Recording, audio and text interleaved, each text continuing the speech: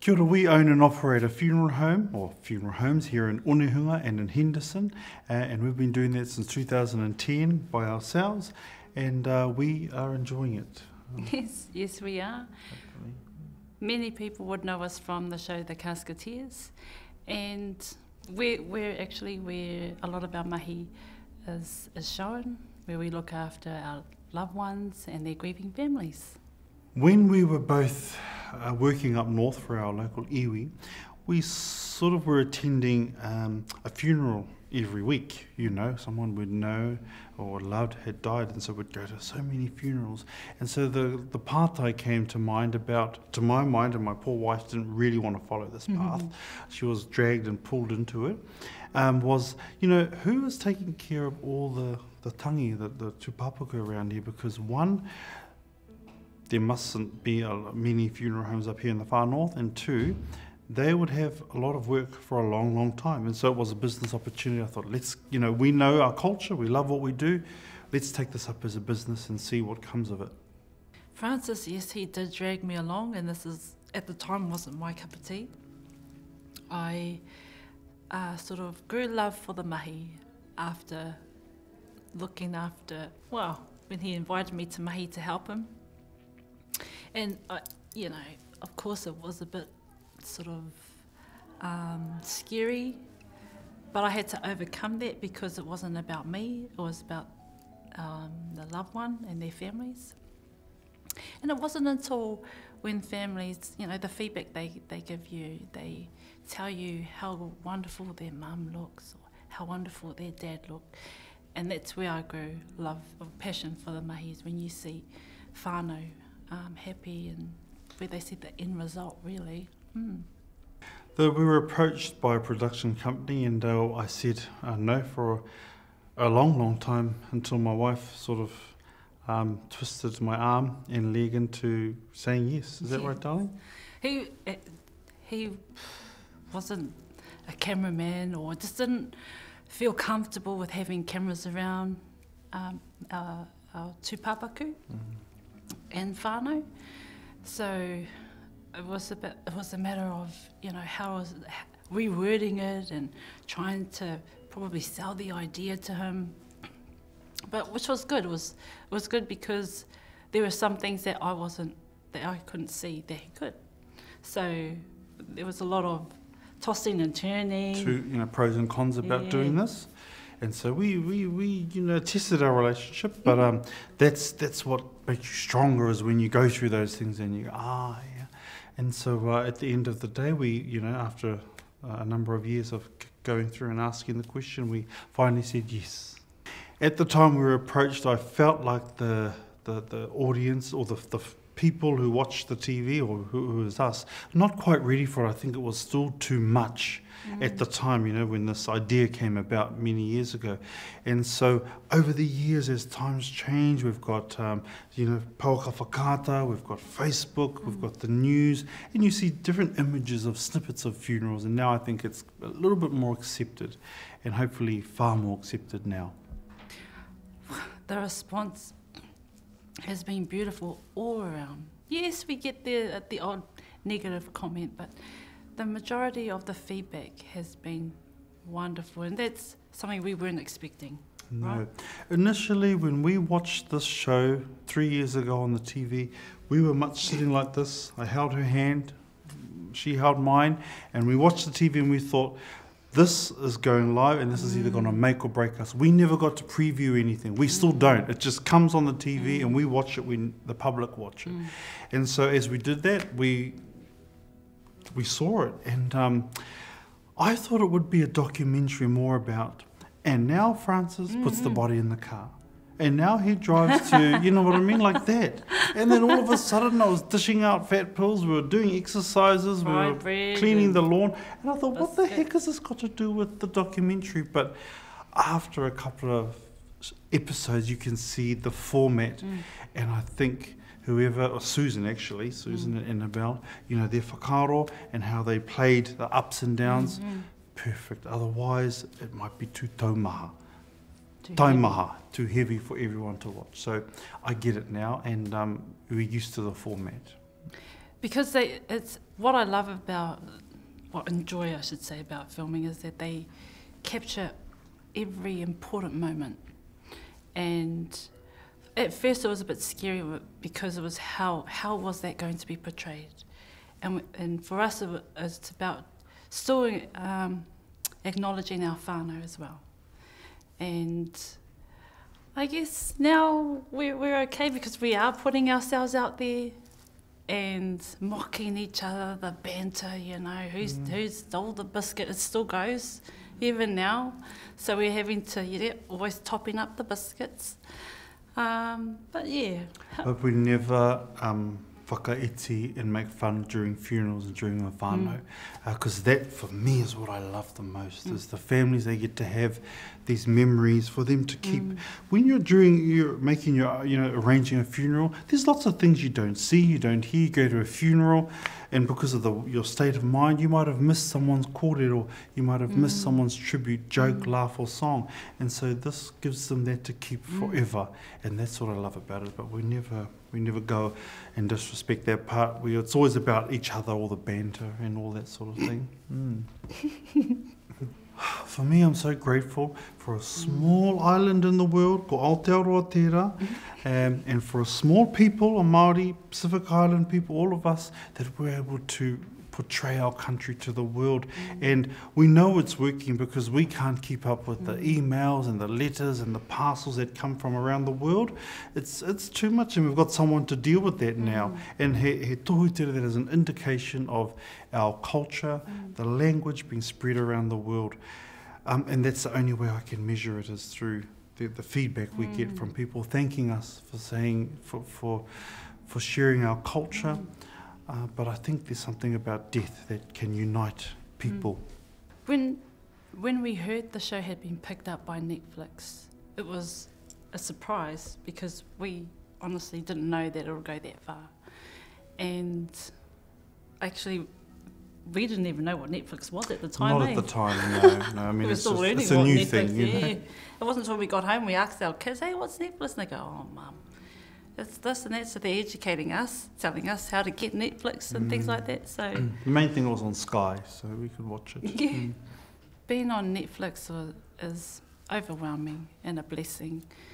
And, there's people from overseas that literally land in New Zealand. They come straight from the airport and they would show up here and they're like, oh my God, this is so real. Is this a real funeral home? Because they think it's a studio, Yeah. But it's real and they don't know that. So they're just like, it's a real funeral home. They can see, there are caskets at the beginning. Francis Kaiora, But Americans, they're way different to how we are. As we're just like, oh, there's that couple, but they don't hold back. They're all in there and all over you. Everyone's names. It's how they're like, oh, I see you, and it can be anyone that walks. It could be Denise or walk. There goes Denise, and they want to have a selfie with every staff member. How do I get a hold of this person? Can you please ring them up? Tell them that I'm here.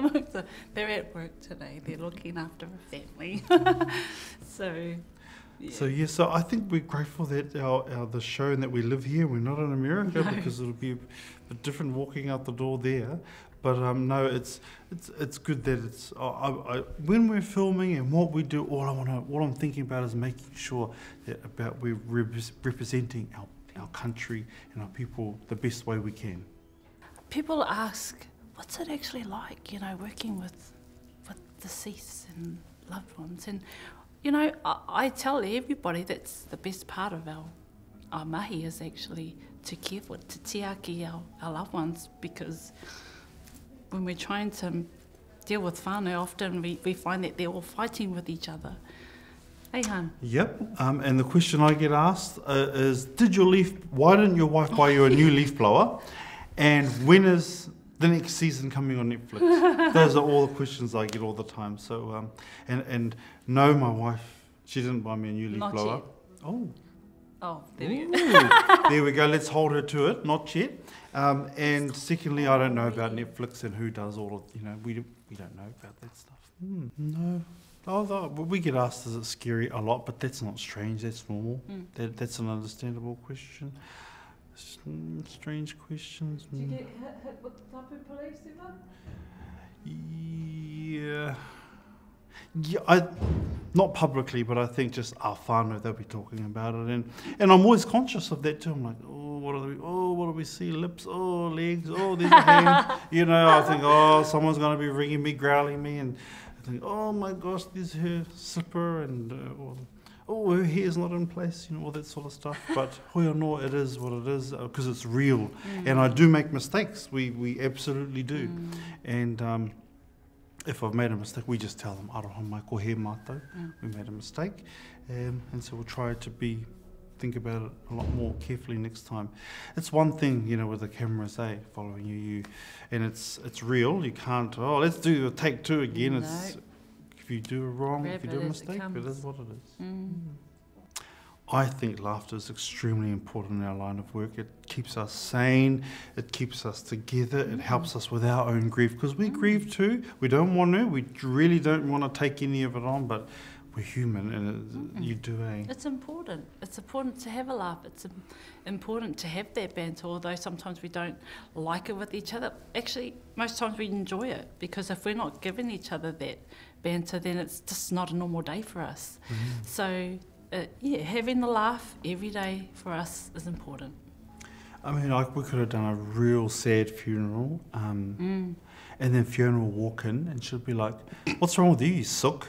And you know what I mean? Just and like then that, it just we're like, back to normal again. She can, those sorts of things, and you know, the teasing that she gives us and we give her brings us back into line again. Ka pai, yes.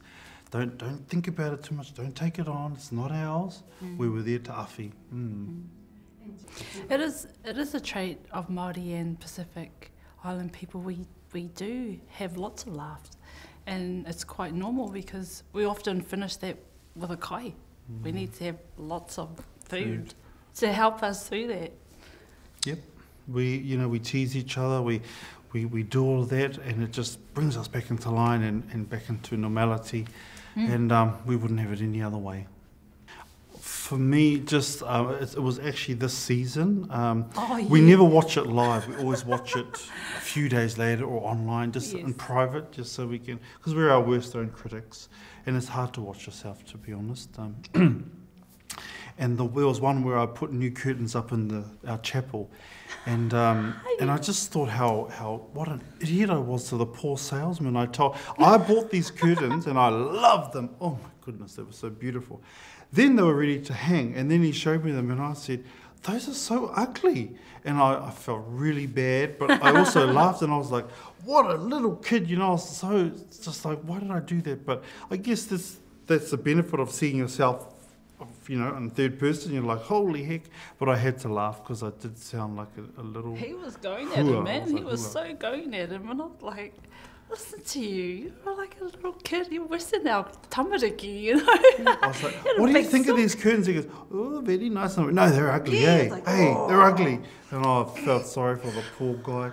Excuse my Indian thing. You know, he's Indian, but he's still a lovely man, but I didn't mean to, you know, reenact the Indian korero. I'd have to say there were two funniest moments. You're right, it was this season. The funniest moment was watching ourselves on the bike. And I thought it was quite romantic. Oh, sorry, I'm still thinking it was so funny. Because, I mean, you made us face the mailman. And I totally forgot about that scene. It was just the poor mailman's going down the road.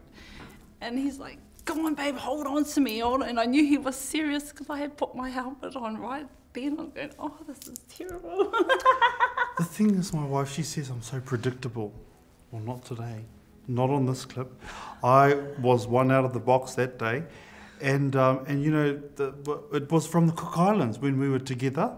And I was in Rarotonga, she in the scooters, and she put her arm around me. She goes, "Honey, this is so beautiful," because I know she likes motorbikes and Harleys and all those things. And I was like, "Oh, well, I can be like that." But I couldn't ride a big Harley, and I couldn't even afford one. So I got a little scooter for $1,200.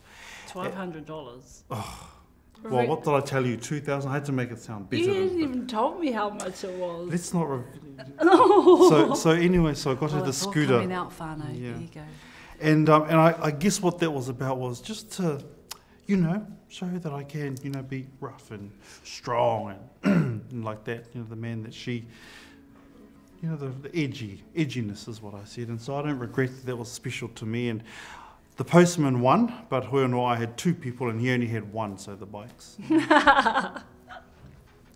One of the freshest things that has happened was when his dye started running out of his hair. It was coming down his face at the funeral. I tell you why it was fresh, because I love the people, and so my umbrella, I gave it to a man who didn't have an umbrella. Then the rain came down on my hair, and then my hair started to leak, and then my Barbie looked at me and said, what's wrong? She goes, it's leaking. And then I went like this, it was all black, and then it went onto my shirt. So I had to leave the funeral and leave it in Barbie's hair because I was not going to be seen like that. He was like, oh my God. Sorry, whānau, grab the shovels, lower the body when you're ready, I've got to go. There's a black coming down his face and then on. So now I just leave it grey. We would like the freshies to know, or feel encouraged really, to be part of the funeral process, and to, if you are addressing your nanny, come and be part of that. Yeah. Because a lot of our elders are sadly dying now, so it's up to the young generation, like the freshies, to take up that mantle now and lead the people, lead your family.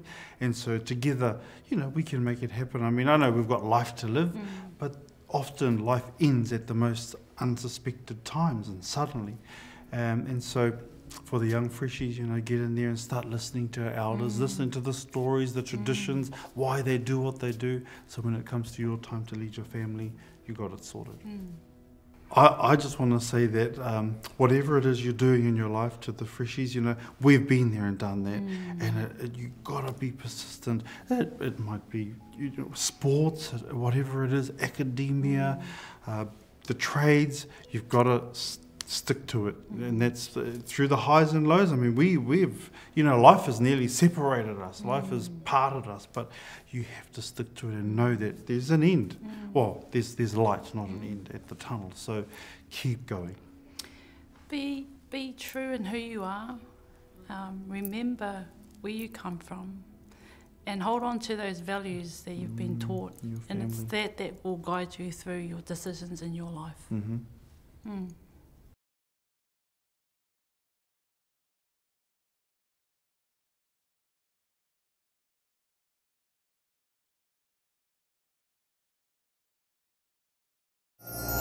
Supporting local content so you can see more of New Zealand on air.